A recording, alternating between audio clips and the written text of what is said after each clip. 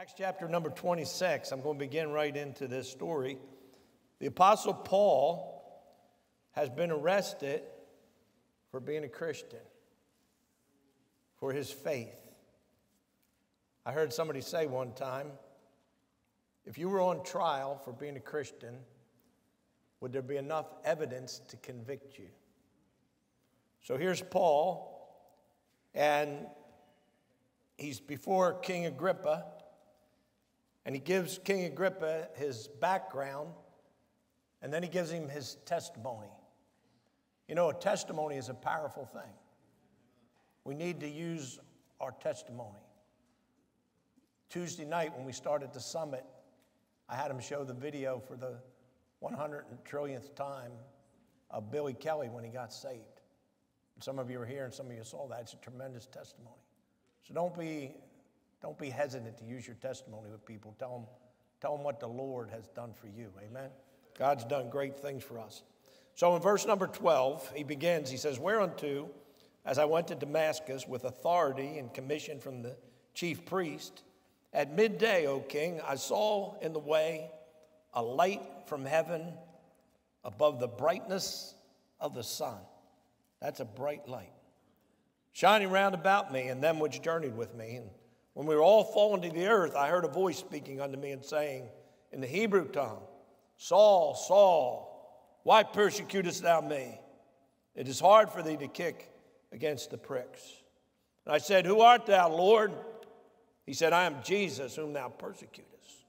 But rise and stand upon thy feet, for I have appeared unto thee for this purpose, to make thee a minister and a witness, both of these things which thou hast seen, and of those things in the which I will appear unto thee, delivering thee from the people and from the Gentiles, unto whom now I send thee, to open their eyes and turn them from darkness to light, and from the power of Satan unto God, that they may receive forgiveness of sins." Aren't you glad your sins are forgiven? "And inheritance among them which are sanctified by faith that is in me. Whereupon, O King Agrippa, I was not disobedient to the heavenly vision, but showed first unto them at Damascus and at Jerusalem, and throughout all the coast of Judea, and then to the Gentiles, that they should repent and turn to God and do works meet for repentance. For these causes the Jews caught me in the temple and went about to kill me. Having therefore obtained help of God, I continue unto this day, witnessing both to small and great, saying none other things than those which the prophets and Moses did say should come, that Christ should suffer, and he should be the first that should rise from the dead, and should show light unto the people and to the Gentiles. And as he thus spoke for himself, Festus said with a loud voice, Paul, thou art beside thyself. Much learning does make thee mad. But he said, I'm not mad, most noble Festus, but speak forth the words of truth and soberness. For the king knoweth of these things, before whom also I speak freely. For I am persuaded that none of these things are hidden from him, for this thing was not done in a corner. King Agrippa, believest thou the prophets? I know that thou believest. Then Agrippa said unto Paul, Almost, thou persuadest me to be a Christian. And Paul said, I would to God, not only thou, but also all that hear me this day, were both almost and altogether such as I am, except these bonds. Father, we just praise you today, love you, worship you, adore you. Lord, I pray that you will bless this message. I pray you speak to us, God. Lord, we want to hear you speak. Lord, we want to hear you in our hearts. And we need you, God. We need you today. We're thankful for the summit, Lord, but the summit's over and this is a new day. And we need you to bless us today. I pray for anybody in this room that might be lost, that they would be saved today. And I pray, God, for we, the Christians here, Lord, that we would be filled with the fullness of God. And we ask you this in Jesus' precious name, the name above every name. Amen. I'm going to preach this morning on the subject, it's great to be a Christian. It's great to be a Christian. Greatest thing ever happened to me, I got saved. And my wife got saved right about the same time. And our life has never been the same. I was going to say it's never been a change, but it's never been the same. You can't get saved and stay the same. You can't do it. If any man's in Christ, he's a new creature. Old things are passed away. Behold, all things have become new. And I thank God for that day when we trusted Christ and put our faith in the Lord. And I thank God that he changed our lives and all things are new. Old things are passed away. Now, I want to preach about that idea about being a Christian. What is a Christian? A Christian is a born-again believer. A Christian is a saved person. There are not born-again Christians and regular Christians. There's not saved Christians and other kinds of Christians. The only Christians that are Christians are saved people. So I hope you have been saved. I hope you have been born again. Over in the book of Luke, chapter number 18, and I preached out of this last couple of weeks, the Lord said, the Bible says in verse 9, talking about the Lord Jesus, he spoke this parable unto certain which trusted in themselves. Now, a parable is an earthly story that teaches a heavenly truth. So there was a moral to this story. This is a parable. And he spoke it to people that trusted in themselves that they were righteous and despised others. I would guess, and it's a pretty educated guess, most people in this world believe that if they were good enough, they'll make it to heaven. If they can just live a good life, if they can be a good person, they can be a good husband, a good dad, good wife, they go to church, maybe they help some people, and what they're really trusting in is their own selves, their own righteousness. And the Bible says this, by grace are you saved. That's getting what you don't deserve. By grace are you saved through faith, by faith. And that not of yourselves is a gift of God. And then it says this, not of works, lest any man should boast. If you could work your way to heaven, heaven would be the proudest place in the world. Everybody be up there bragging about what they did to get to heaven. Boy, you think you did something great. You should hear what I did. I am the greatest. It's not like that at all. Nobody gets to heaven because of what we do. If anybody gets to heaven, it's because of what God did. God so loved the world, he gave his only begotten Son, that whosoever believeth in him should not perish, but have everlasting life. Look at Matthew chapter 7 with me. Matthew chapter number 7.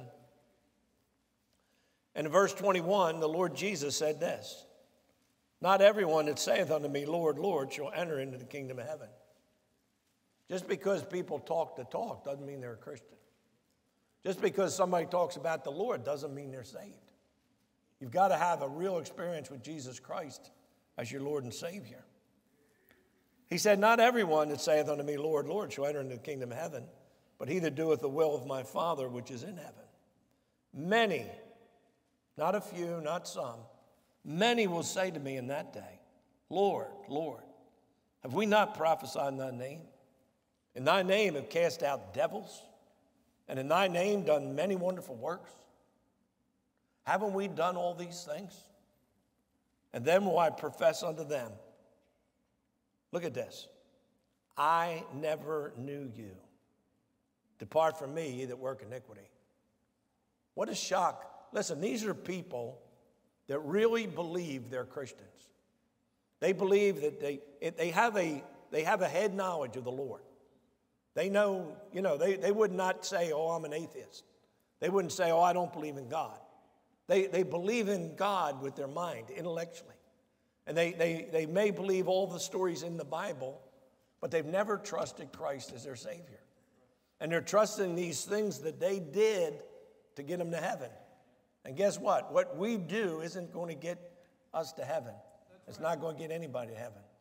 I was talking to my son Mike last night about a man who's a very good man, very honorable man. And he talked to Mike about putting a rung in his ladder. And there's people that actually believe that every time you do a good deed, it puts another rung in your ladder, and you just get closer and closer and closer to heaven. Well, guess what? All those rungs are rotten. And all those rungs are going to break, and you're not going to get to heaven by good works. So I just want to say that up front so nobody is confused and sits here and thinks, well, yeah, I'm a Christian. If you're not saved, listen, you need to get saved. You need to get born again. You need to call on the Lord. Ask God to have mercy on your soul and get saved. Amen. So I want to talk a little bit, a very short message on why I love being a Christian. It's great to be a Christian. I love being a Christian. I love everything about being a Christian. Amen. I love it all. Amen. You name it, I love it. John chapter 10 and verse 9, Lord Jesus said, I am the door, the door. By me, if any man enter in, he shall be saved and go in and out and find pasture. The thief, that's the devil, the thief cometh not but for to steal and to kill and destroy. I am come that they might have life and that they might have it more what? Abundantly. Listen, don't let anybody fool you. The greatest life in the world is the Christian life. I've had people say to me, well, you know, I get saved, but I just couldn't live it. Well, I'll tell you what, if you can live lost, you can live saved. Amen. The Bible says the way of transgressors is hard. The way of transgressors is hard. Did you ever say to somebody, how you doing? They say, living the dream. And they say it sarcastically, living the dream. Look at me, I'm living the dream. I've been living the dream since 1975. And it's a dream come true. And it's the greatest life in the world. And we don't have anything to complain about. We don't have anything to criticize about. We don't have anything to moan about, groan about. God's good all the time. And it's great to be saved. Went to a funeral on Friday. Bobby Huttenlock, his dad, passed away. And Bobby has the plumbing company that his dad started. And a lot of the trucks were there in the church, in the parking lot. And here's the name of the company, Best Choice Plumbing. I thought, man, that's a good name for a plumbing company. But guess what? That's a good choice for a person to be saved and to be a Christian. The best choice. You can't make a better choice than choose Christ and become a Christian when you choose Christ. Probably 1982, I had a boy I used to pick up on my bus route. He grew up. His dad, Mr. Pons, was such a blessing to me and my family in this church back in the day. He's been in heaven for a long time. But his son got in trouble. They had a shooting over there in Lindenwold, and they killed somebody, and they were going to kill him. And he called me on the phone. He was just about hysterical. He said, I got to get out of here. I got to get out of here. You got to come get me. And I thought, man, I really don't want to come get you, but, you know. And so we had a 75 station wagon, a yellow Chevy station wagon. And I pulled up there in the apartments, and I got out, and I opened the passenger side door. And I come in, I told him, this was the old landlines. I said, you be ready when I get there. And I come swinging around that court, and I came around slow with the door open. He come running out of that house, and he dove in the car, and we took off. Sent him down to Texas, and he went to school down there at Brother Rollops in the home, Lighthouse Home, and he was graduating. So 1982, I'm going down for the graduation. Get the cheap ticket. We fly from Philadelphia to Indianapolis. Now, if you know anything about geography, Indianapolis is not on the way to Texas. So I get up into Indianapolis and sitting on the plane, and last person on the plane. I'm sitting there. I got nobody on the seat next to me. I got room to stretch out. Last guy gets on a plane, just makes it, just runs on a plane, runs next to me, sits down. He gives me his name and says, I'm Ron, blah, blah, blah. He said, I build malls in Texas, and I just got out of the pits. I was in the pit. It was the Memorial Day weekend. He said, I was in there with A.J. Foyt, and I'm going back to Texas. He says, and what do you do? It's like, wow. You know, I only met you like a minute ago. I know your whole history. Had a Bob Gibson personality, Heather. I said, I'm a preacher. And he looked at me. He said, you're a preacher. He said, you can't drink. You can't smoke. You can't go to movies. You can't dance. I don't like that. I'm like thinking, wow, this guy like dropped out of heaven on my lap. And the Lord gave me this thought. I said, it's not that I can't do that stuff. I just don't want to. And when I said that, it was like somebody hit him with a brick. He said, I have a friend of mine, and all he keeps talking to me about is being saved. Every time I see him, all he talks to me about is being saved, being saved.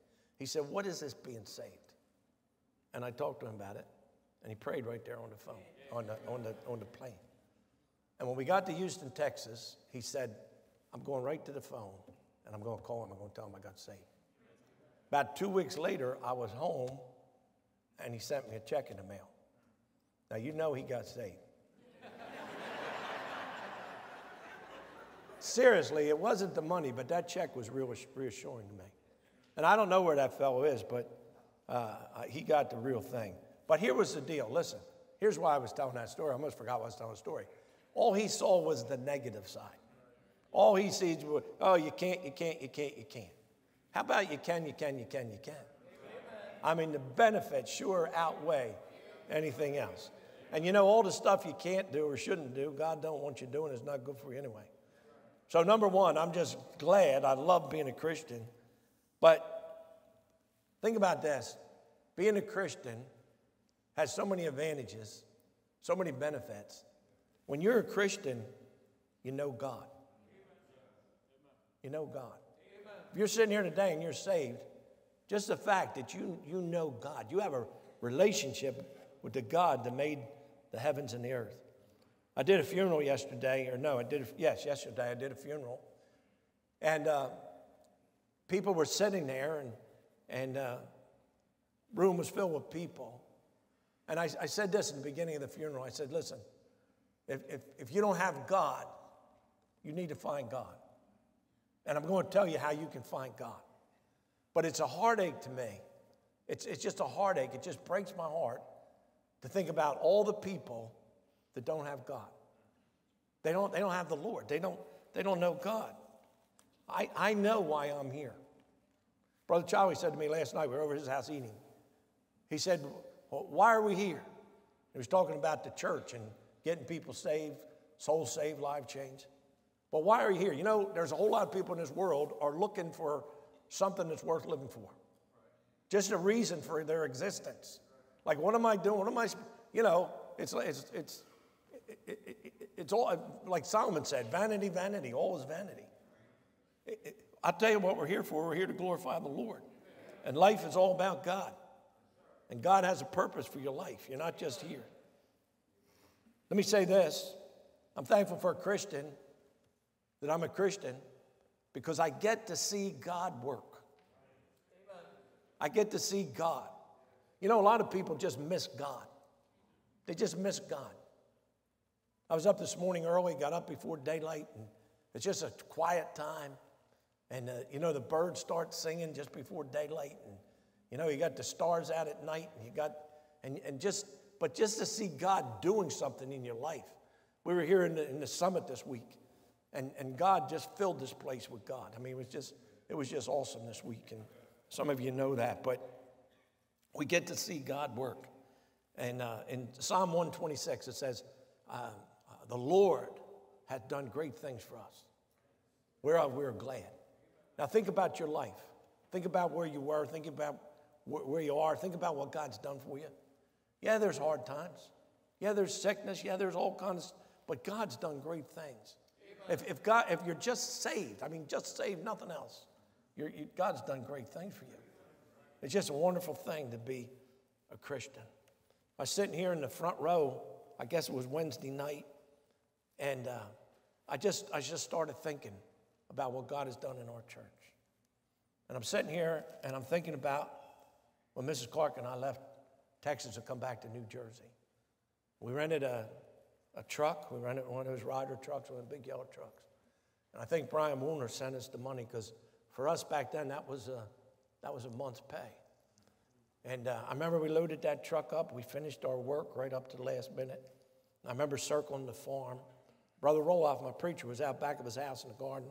He was bent over, and he kind of stooped, and he looked up, and he waved to us. Took that truck, turned out the gate, made a right, and headed for New Jersey. Had Brother Charlie sitting in the truck, 14 years old. My wife was, I guess she was 33. I was 35 back then. Headed home. Back to start Solid Rock Baptist Church. We got out of the farm about 12:30. 7 o'clock the next morning, we're on Route 10, chugging along in that truck. I said to my wife, I just got to take a nap. We're going down the road here about 10 miles. A big sign says, Bainton, Minette, Alabama, just make a left-hand turn. So I went to sleep there in the truck. I woke up at 7:30, 30 minutes later. It said, Florida Welcome Center. And that's okay, but you don't go through Florida to get to New Jersey. So we turned around, went back, got back to New Jersey, and started the church.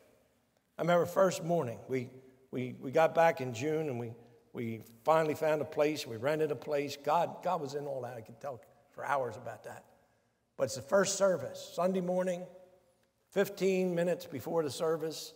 I'm standing in that little Wesley Methodist church behind the pulpit, and I'm looking out the window, and there's not one car anywhere. I mean, nobody. I'm thinking, oh, my goodness. We've been telling everybody for all summer, we're starting this church. We're starting this church. You need to come to this church. I was so thankful, like finally somebody pulled up. But you know, I was sitting here Wednesday night. I said to my wife, I said, turn around. Turn around and look at this place. Every inch of this space is filled. Double rows across the back, chairs across there. Narthex filled, room filled. And here's what I said. Look what God has done. Amen. It's amazing to me. I'm telling you, it's just amazing. It's amazing, it's amazing, amazing that I get to see God work. I sat in here, just before the service, I went to the back, and Matt and his buddy Rob were sitting, and Matt was behind the sound booth. I said, you can't see back here. You need to get down where the action is. No, I can see. No, you need to be able to see. So I'm sitting here, and we had the service, and we had the Billy Kelly video with his testimony. And I look over, and Matt and his buddy Rob are sitting over there, front row. Brought them right down to the front row. They went from the back to the front. The last you'll be first. And I looked at his friend Rob, and here's what the Lord said. Go join thyself to that chariot. Anybody know what that means? Acts chapter 8, the Ethiopian eunuch. And I looked at him, I thought, I need to go over and talk to him, and I don't want to walk across here in front of everybody, all these people. And the Lord wouldn't let me off that. And I went over and I said to Rob, I said, Rob, are you saved? He said, no. I said, Rob, would you like to be saved? Here's what he said. Of course. And I said, well, there's a guy there in a gray suit. Go see him, and he'll tell you how to get saved. And he asked the Lord to save him. You say, what is that? That's being able to see what God's doing. That's like getting in on what God's doing. And if you're not saved, that doesn't mean anything to you. You miss all that. But I'm glad I can see God work. Let me say this. I'm glad that I have God in the good times. But I'm glad that I have God in the hard times. I mentioned this funeral I did yesterday. It was a memorial service. There was a 17-year-old girl. I understand she was living out of her car. And she got in an accident with a drunk driver and was killed. I've known I was going to do this service for about a month. To be honest with you, I've been dreading it. What, in that situation, what do you say to that mom and dad? What do you say to those sisters? What do you say to that brother? So I went there into the funeral home, and I met with the family, and I come out, and they're sitting there in the front row. And I'm just starting the service, and here comes 10 or 15 bikers in their colors. And they lined the back of the funeral home. This was yesterday. Very respectful, just stand there, and during the message, I preached about having a tender heart, that when you go through stuff, it'll make your heart tender. I said, these guys here are big, strong guys, but they have tender hearts. You say, well, how do you know they had tender hearts? Well, they didn't have tender hearts. They wouldn't have come to that funeral. But here's the thing, folks. Listen to me. I don't know how people do it if you don't have God. It's not easy to go through hard times. It's not easy to say goodbye to the people you love. It's not easy. But I thank God. Listen, I thank God. We don't know what's coming. We don't know what tomorrow holds. We don't know what this afternoon holds. But I do know this, that no matter what I have to go through, God's going to be there with me. I'm not going to go through it alone. I'm not going to do it on my own. I told these folks yesterday, I said, look, it's good to have family. Thank God for family. I thank God for my family. It's good to have friends. I thank God for my friends. But at a time like this, you need more than family. You need more than friends. You need faith. You need faith. I'm so thankful for the verse that says, I will never leave thee nor forsake thee. Lo, I'm with thee always. Thank God. And then let me say this. I'm thankful that I have peace in the midst of the storm. I'm thankful that God gives Christians peace. The Bible says in Philippians 4, rejoice in the Lord always. And again, I say rejoice. Let your moderation be known unto all men. The Lord is at hand. Be careful for nothing, but in everything by prayer and supplication with thanksgiving, let your requests be made known unto God. And the peace of God, which passeth all understanding, shall keep your hearts and minds through Christ Jesus. I'm glad I have that peace. Look with me in Hebrews chapter 2. Hebrews chapter 2 and verse 14. The Bible says, for as much then as the children are partakers of flesh and blood, that's us, he, the Lord Jesus, also himself likewise took part of the same. The Bible says he became flesh and dwelt among us. We beheld his glory. The glory is the only begotten of the Father, full of grace and truth. That through death, notice, he might destroy him that had the power of death, that is the devil. When Jesus paid for our sins on the cross and rose from the dead, he destroyed the devil. The devil is a beaten foe. But notice what it says next. And deliver them who through fear of death were all their lifetime subject to bondage. The fear of death. I don't want to die. I'm not looking forward to dying because I have so much to live for. But I'm not afraid to die. I've been there at the door a couple times, and I hope it's a while before I go back. But we don't have to be afraid of dying. Amen. We don't have to be afraid of that because God gives us that peace that lost people never understand. There's people so terrified of COVID. And I'm not minimizing COVID, but there's people so terrorized and so terrorized about getting sick and all kind of stuff. God don't want us to live that way. God wants us to have that peace. Amen. Years ago, I saw a painting. I remember this painting, and I could probably go online and probably look it up, and I might do that. But there's this painting. And in this painting, there's a lake, a body of water.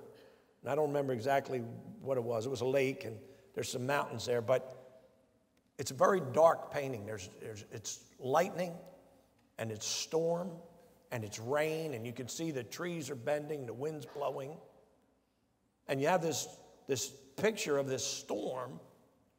And then the name of the picture seems so wrong for that painting, but the title of the painting is Tranquility. And you look at that picture and you think, where's the tranquility? But then as you look carefully, you notice down in the lower right-hand corner, there's there's this big rock, and it's like you're looking out from the rock. And in that rock, there's a little groove. It's a cleft. And in that little cleft in that rock, there's a little sparrow. And that little sparrow is in that big rock and just looking out all that storm. And there's the tranquility. Listen, we live in a world of storm. We live in a world of storm, a lifetime of storm. But if you're in the cleft of the rock, rock of ages, cleft for me, let me hide myself in thee. Amen. In Exodus 33, Moses, he's been up on Mount Sinai, the thunder and the fire and the voice of God. He's watched the Lord open that Red Sea and God's children go across on dry ground. He's been there in Egypt when the death angel come through, and he's heard the cries of anguish. And after all that, he says to the Lord, he says, show me your glory. I want to see your glory. And the Lord says, if I showed you my glory, you wouldn't be able to live. Nobody can see my glory and live. But I'll do this for you. I have a place. That's what he says. He says, I have a place. And he says, I'll put you in the cleft of this rock. And I'll put my hand over you, and I'll pass by. And when I pass by, I'll take my hand off and give you a little peek.